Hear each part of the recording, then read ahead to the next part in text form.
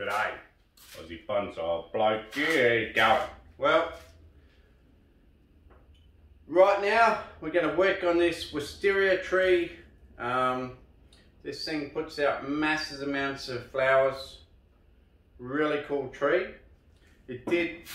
This here was originally from the neighbour's house, back at the old house, and they didn't want it anymore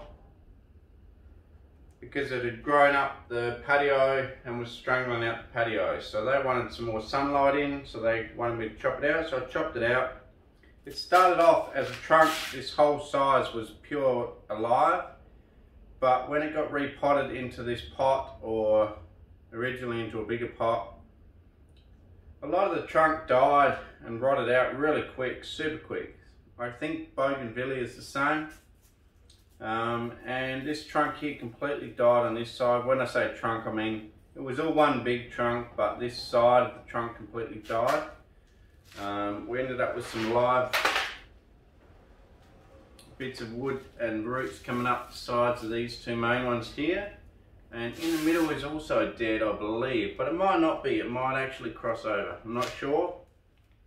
I think it does, which is why we haven't ended up with this whole bit rotten out here. I think this root here actually crosses over into this main one, so that's cool. So that means that they should never separate as one piece as long as it's still alive. But we do have the issue here with these two bits. Now, I don't know. Also, it's getting late in the afternoon, so having a beer. Have some fun with a ton. I don't know what to do. I can try to treat these bits of wood, but they're that rotten already that I don't like their chances. I've peeled back some of the wood here, some of the really soft stuff that's pretty well off. Trying to get rid of some of the dirt out of there so that we can treat it. Now, there's a couple of ways of treating it. I did used to recommend L's wood hardener. I'll go and get that and show you.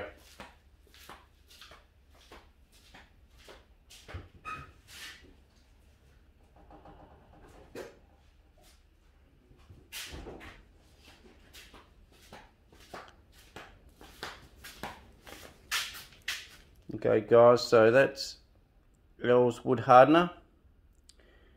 Turns it into a, basically, it's for rotted timber, and it turns it basically into a plasticized bit of wood.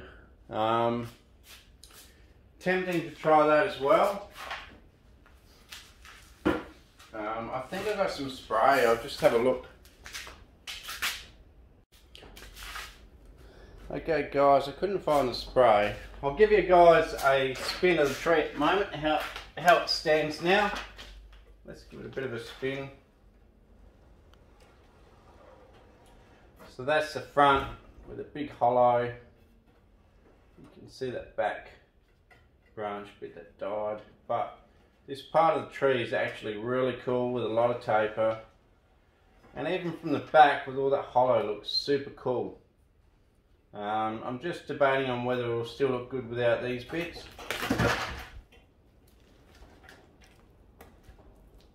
Yes. Well, they're gone. It's really strange because the roots are still alive and connected, but there's no shoots.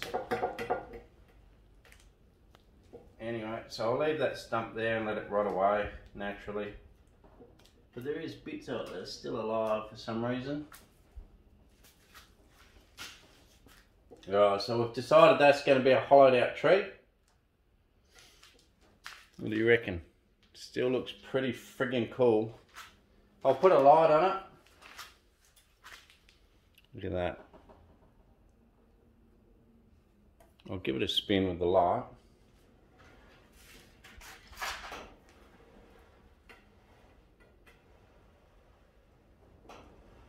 Maybe rip out a bit here. Give it a bit more division down to there. You can see how soft it gets. It gets so soft. really soft. But let's just see how we go trying to treat this wood. So originally, like I say, Els wood hardener was the go, but Harry Harrington, that does a lot of carving. Mind you, you have fun with a ton.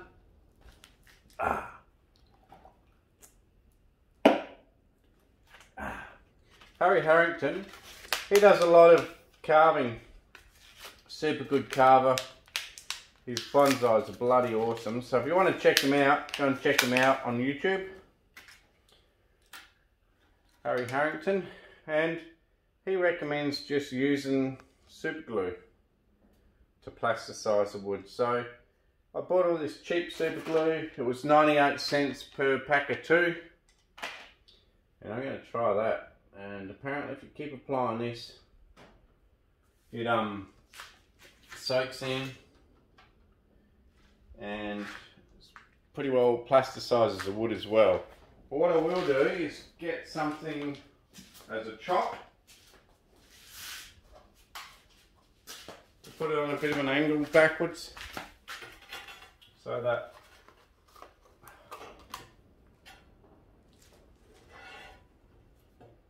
a bit, way bigger chop, get something else.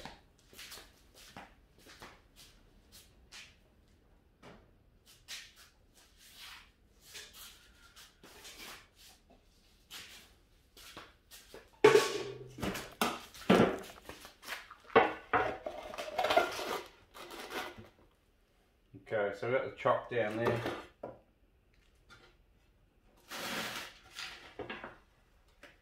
So the idea will be now that we can apply the super glue, hopefully, to the wood. So I guess you just pour it on everywhere where you can get to the wood. And we just pour a heap of super glue on. One tube's going further than I thought it would. As you can see, I got a lot of packs of it. One tube has done a bit. I don't want to get it all over my hands, but I'll do a close up. Okay, so there you can see bits of wood. Now let's get a super glue tube ready. Do it up, take it off. Right.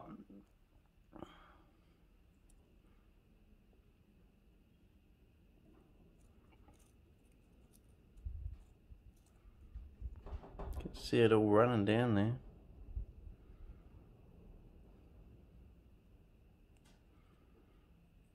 And I'll probably just reapply this for a while until hopefully the whole lot is soaked in super glue.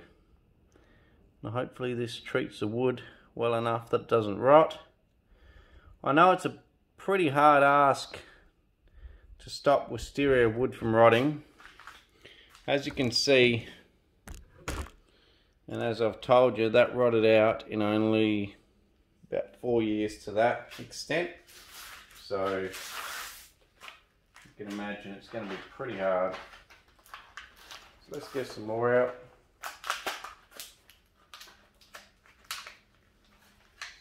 Super cheap super glue, but I don't think the quality of the super glue would be the biggest thing here, because you know all super glue uses the same principle.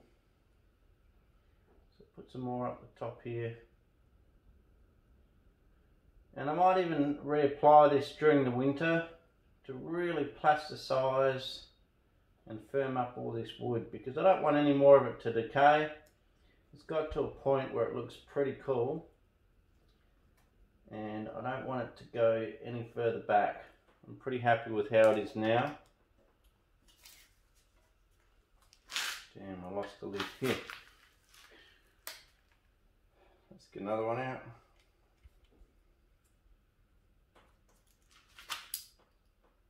Glue it around in there.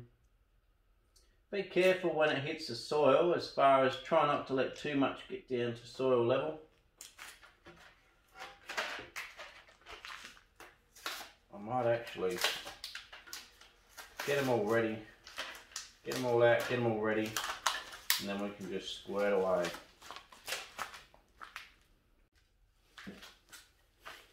Okay guys, got them ready. Just got to screw the tops down and they're all ready to go. So let's get into the super glue. I might not need all these, so I'll see how it go, but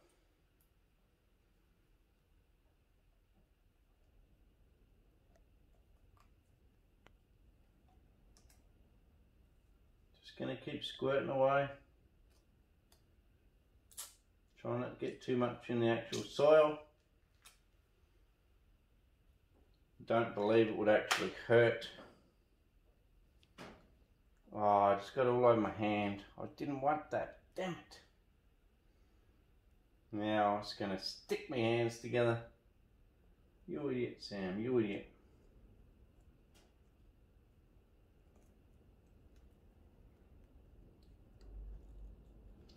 Now my hand's sticking to the glue tube. Ah, oh, God damn it. Oh. Oh, stuck. My hand's stuck together. Glue stuck to my hand. Just what I didn't bloody want. Damn it. I wanted to be able to just carefully screw them on like that and just casually squirt away without getting it all over me, but nah. Typical me, I can't keep things clean and neat and tidy. And that's what we end up with.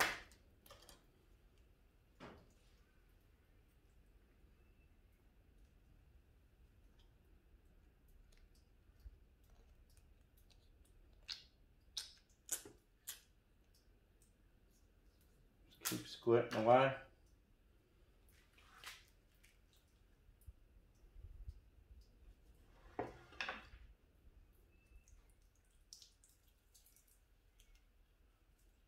So this is Harry Harrington's method, not my method, and we'll see how it goes. I can't see how it can be a problem.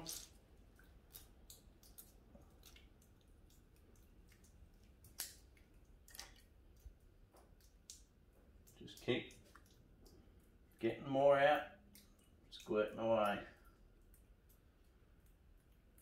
Yep, I'm assuming this will work fine, this method, and that dude knows what he's talking about, Harry Harrington, so I'm sure his method will be fine, as he knows what he's talking about. As you can see, it looks like it's going to leave a bit of a glossy finish to it, but that's okay. You know, it is what it is. Just try not to let too much fall off the end and into the soil. So a lot of dead wood to treat here, so we're going through a lot of tubes. And I may reapply another month or two later. But for now, let's just use up all these glues and see how we go. Man, my fingers are just stuck up now. Hopeless, Sammy, hopeless.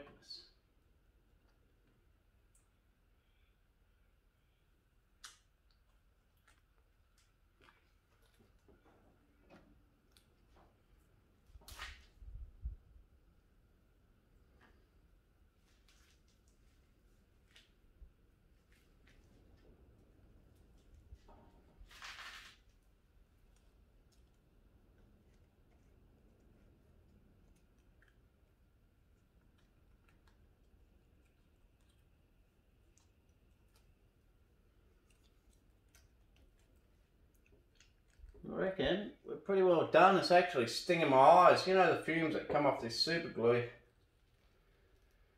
Just in the air everywhere here. It's all I can smell. Pretty cool. So let's see how that method goes. That's that. For interest's sake, let's pour some of this Ellis wood hardener on this old stump here and see what happens.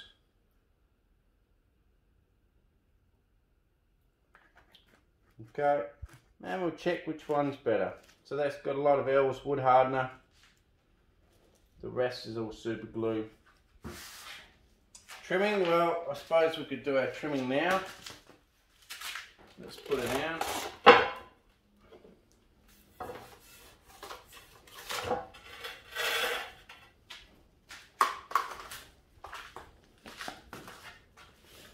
Let's do our winter prune. Not much to do because I do summer prunes on a lot of my trees now while they're still growing, and then the new growth towards the end of summer is a weak shoot, which means when you come to winter you don't have to do big hard cutbacks in winter, because I'm starting to get to the opinion where big hard cutbacks in winter are actually bad for a tree. If you can do your hard cutbacks in summer, and then hopefully if everything's right, you can do minor cutbacks in winter just to reduce things a bit. So you get that last little bit, and it also gives you that last bit of ramification in summer. You cut it back fairly late summer, and in autumn it sort of reshoots but gives you this really weak small growth like we got here. And I don't know, I just feel like it gives you a small ramification that you can keep, and it means that you don't have to do hard cutbacks come winter time. Because I feel like if you do hard cutbacks in winter on deciduous trees, it's just my feeling, but I feel like they can't repair themselves because they're not actively growing, and then you can get some serious dieback on trees if you do hard cutbacks come winter time. So I try to avoid it. Just something that I've come to the conclusion of. Whether you agree or not, it's up to you, personal choice, but like I say, I'm starting to think hard winter pruning is not a good idea. Okay. So that will be the front, somewhere there. It may change now because that other stump's gone. So instead of it being there, it could be further around there, something like that. I'll give you a spin anyway. I'll hold the light for you.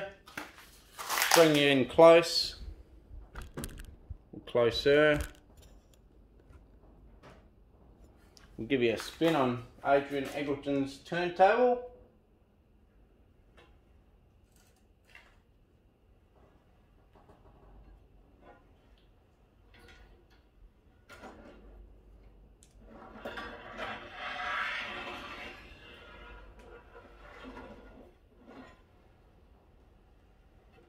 And hopefully